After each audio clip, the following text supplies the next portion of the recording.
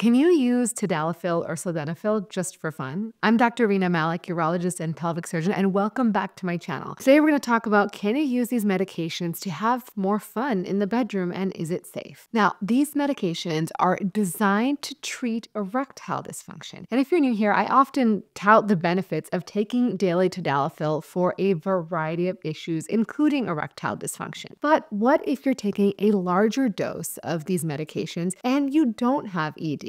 This has actually become very popular, and this is why today I'm going to answer the question, is that really safe? So first off, let's just talk about how these actually work. Phosphodiesterase 5 inhibitors, or PDE5. And PDE5 is an enzyme that's found in the smooth muscle of the cells of the penis. And so when this is active, it essentially breaks down an important compound called cGMP. And this is responsible for relaxing the smooth muscle cells so that blood can flow into the penis, creating an erection. And so when PDE5 is around, it breaks down that cGMP, meaning that the muscles can no longer be relaxed, so they contract and the blood leaves the penis, meaning the erection goes away. And so these medications, PDE5 inhibitors like Sildenafil, Tadalafil, Vardenafil, and Avanafil, they all work by blocking the PDE5 enzyme. And this then prevents that breakdown of cGMP, allowing it to accumulate and leading to increased blood flow and improved erectile function. Sounds great, and in fact, it really is. For men who have erectile dysfunction, this medication is a game changer. Now, what about if you're normal and healthy and you use it? What happens, and how common is it? So in 2021, they published a review looking at 22 studies that investigated the recreational use of PDE5 inhibitors in a variety of different populations. And clearly, this has been an issue for many, many years, because the first study that came out about this was in the year 2000, and that's only 2 years after Sildenafil was actually introduced to the market. So these studies, which included a total of 25,000 men from different countries, reported using recreational medications for erectile dysfunction, even when they didn't have erectile dysfunction, anywhere from 4 to 66% of the time. So recreational use was more common, in fact, in men who were HIV positive, who used other illicit drugs, or engaged in unprotected sex. And the reasons they reported in these studies for using these medications were pretty expected. They wanted to have harder, longer lasting erections. They wanted to increase their sexual performance and frequency, meaning they wanted to have more frequent sex and be able to delay ejaculation, and because of curiosity. And many of them also tended to combine these medications with alcohol, cannabis, or other recreational drugs. And most of them obtained the medications not from their doctor, but from friends without a prescription or through online sources. Now again, is this dangerous? Now, if you guys know anything about this channel, you know I've made several videos about PDE5 inhibitors, and I maintain that these are very, very safe and effective medications for erectile dysfunction, and they work very, very well to help men get erections that allow them to have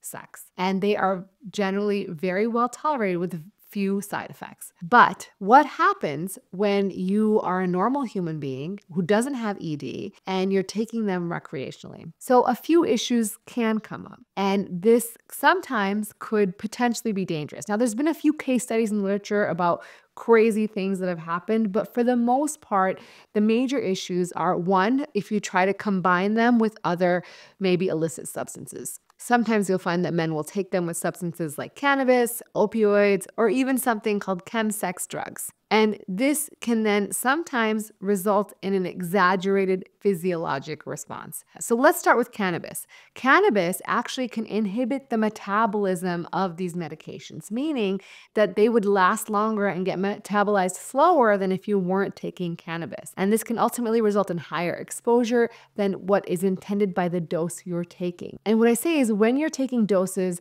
that are appropriate for you, the risk of having any major unintended consequence or side effect that is irreversible is very, very low. But when you start taking higher and higher doses, that's where we really don't know if this is going to be dangerous or lead to something called a priapism, or an erection lasting longer than 4 hours. Now, a lot of guys will joke, oh, that's great, I would love to have an erection lasting longer than 4 hours. But in reality, after 4 hours, there's no blood moving in and out of the penis. And so you're actually losing oxygen to the tissues, and that can cause damage, which is why this is an emergency and you need to go to the hospital. Now, next up, remember I mentioned chemsex. So chemsex drugs are essentially when you're taking PDE5 inhibitors and other club drugs all at the same time, GHB, methadone, and they're all meant to enhance sexual function. And generally people on these drugs will have sex for long periods of time because they're altered and they're using these medications to enhance their ability to get an erection. And so what then can happen is you can have trauma from having prolonged periods of sex. If you're having anal sex, you can have rectal trauma. If you're having penile penetrative sex, you can get penile lacerations. Your partner can get vaginal lacerations. It is certainly not normal because of the time and duration you're spending doing something that involves quite a bit of friction. And so, of course, nobody wants to end up in the ER after taking a bunch of illicit drugs because they've now injured their genitalia. And of course, when you're altered, you're not going to make the best decisions. So you may put yourself at higher risk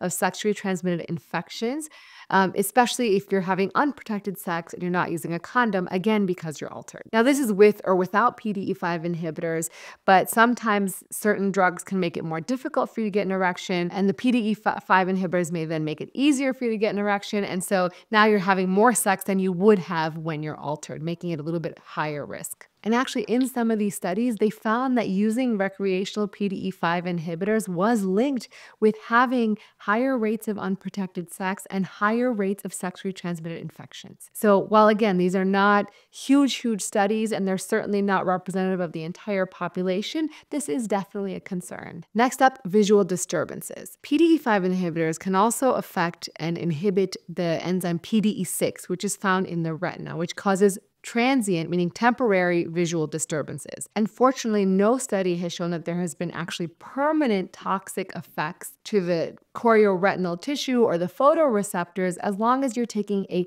therapeutic dose and you're not going above that. Again, this is where we're concerned. If you take too much, can you have unintended consequences? Now, there's also been rare cases of what we call nonarteritic ischemic optic neuropathy, and that can be permanent with PDE5 inhibitor use, again, more likely when you're taking higher doses.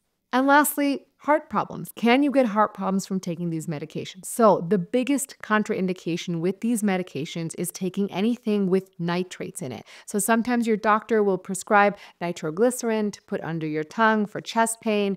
And if you take that and these medications at the same time, you can have severe hypotension, meaning severe low blood pressure, which can even be life-threatening. And so when you're taking it without a doctor's prescription, you don't have anyone reviewing your medications to make sure that it's safe for you to take. Fortunately, this is not common, but if you're taking both those medications together or something like a nitrate that might be in some sort of recreational drug, you can have really severe consequences. Now, in the literature, there are some case reports of a variety of other things that have happened to 1 or 2 people here or there. So hard to say if those are true side effects of taking PDE5 inhibitors. So generally speaking, I would say that, when you're taking a dose that is appropriate for you and you're not overdosing on the medication, it's generally very safe. But I think it's really important to realize that this is not necessarily going to give you all the things you're looking for. It may not delay ejaculation. It might not let you have multiple rounds of sex, and it may interact with some of the things you're taking, especially if you're altered. So I think generally speaking, if you're using it for getting a stronger, firmer erection, it will likely do that. But at some point, your erection is already working as good as it's going to work if you're naturally very healthy. And so taking a medication may not give you the desired result. And so I would absolutely talk to your doctor if you are struggling with issues with sexual function. A lot of people will take them recreationally, but it's because they've actually had an issue where maybe they had difficulty getting an erection, or there might be underlying issues with them getting erections. And they just want to have the confidence that they can get an erection in a high stakes situation or with a new partner. And so very reasonable to talk to your doctor about this. Now, there is a theory, right, that if you take these every time you have sex, you can get a psychological dependence on them. Like you might start thinking, oh, I always need this medication to help me get an erection. Now, I tend to think that sometimes once you've had a few good erections, you can then try and go back and have normal erections on your own because it helps you rebuild your confidence. A lot of issues with erections do have a psychogenic component to it. Do I think it's harmful to take it if you're having issues? Absolutely not. Do I think it's harmful to take a low dose dose every single day? I don't think so. But I do think if you're taking really high doses or you're taking it when you're not completely present, meaning you're altered due to other drugs, there can be really serious consequences. So I hope that answered your question about, is it okay to use these medications for fun? If you guys are enjoying this content, sign up for my newsletter. Each and every week, you get an email from me which reviews an article or interesting research tidbit that I haven't shared on my YouTube channel. We also answer one email newsletter member's question each and every week. I share a little bit about what's going on in my life and give you an update on a couple things that are going on the channel and podcast, so you can learn more about it and decide if you have time to watch those videos or listen to them on the go. And as always, remember, take care of yourself because you're worth it.